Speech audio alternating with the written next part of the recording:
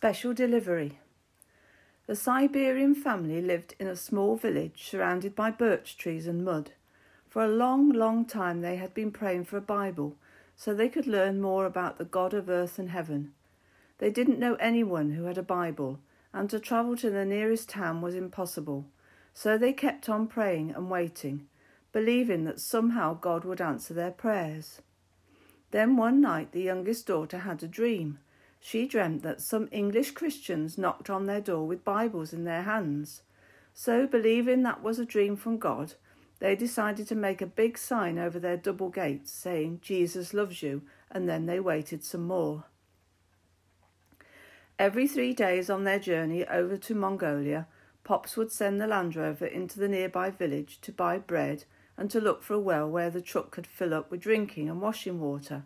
If it looked as if the truck would be able to drive up to the well, the Land Rover would either call on the CB or come back and tell Pops the situation. This particular village was about 1/4 of a mile down a small muddy track that led off the main muddy track. "Okay, off you go, kids. And by the way, see if you can get hold of some asbestos rope so that we can stop the exhaust from blowing." Pops liked to hear the Mercedes V8 engine quietly singing along. He wasn't too fond of the exhaust making a racket. The general concession was that Pops was just a little bit mad. Never in a million years would they be able to get hold of a piece of asbestos rope for his beloved truck in the middle of Siberia. On reflection, however, Pops wonders who was the maddest. Pops, who wanted to drive the length of Russia just to say hello to the missionaries who had presented themselves to God as a living sacrifice, or those who decided to go with him. The Land Rover group found the well but couldn't find anywhere that might sell bread. And then right in front of them there was big red letters. "Jesus loves you." Hardly believing what they were looking at, the team got out of the Land Rover, pushed the big gates open, walked through the farmyard and knocked on the front door. The door was opened by a young girl who looked at them, shouted, started crying and ran back into the house, soon to reappear with the rest of her family. Now all were shouting, crying, dancing and hugging the team, who were then dragged inside and made to sit down.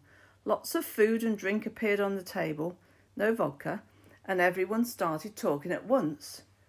Gradually Jo, with her speaking book, started to understand what had happened. The same faces that the young girl had seen in her dream were the faces that had appeared at her door and now were enjoying the very best of Siberian hospitality. Jo said to Mark, "You'd better go and tell Dave what's happened, and don't forget the Bibles." There was always a good stash of Bibles in different languages kept in the truck. Half an hour later, Pops and the rest of the team were joining in the celebrations and enjoying some excellent home cooking. After Pops felt that the team had done sufficient justice to the tasty food, he asked them, "Have you asked about the rope? We need to get going." In those days, Pops was always in a hurry. No, and they hadn't, and were hoping Pops had forgotten all about it. "How do you translate, 'Please have you got a piece of asbestos rope that you can give us for the exhaust of the truck,' from English into Russian, when I don't speak Russian and these lovely people don't speak English?" Jo said to Pops, giving him one of her looks that she had perfected over 30 years of teaching young children. "If anybody can, it's you, Jo," replied Pops, with more than a little sympathy for Jo's past students.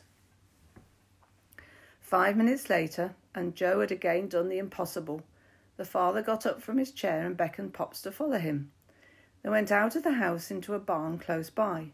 When the father opened the doors, Pops could see the barn was empty, except for a few cans and 1 or 2 hand tools. The father led Pops to the only window in the barn and pointed to something on the windowsill. When Pops looked, he saw a 1-foot-long piece of asbestos rope, which the father picked up and gave him. Pops knew it had been lying there a long time because it had left a perfect mark in the dust. Out of all the things that the father and his family could have prayed for, they had asked God for his book. They didn't care about any Western toys that they thought the English could have brought. To them, the written word of God was more precious than gold, and when his daughter was given the dream, it was just God saying, Don't worry, it's on its way." An hour later, and Pops again was listening to the sweet singing of the V8 engine without the accompaniment of the exhaust, pulling Pops and the team eastwards, worshipping the God who always delivers on time.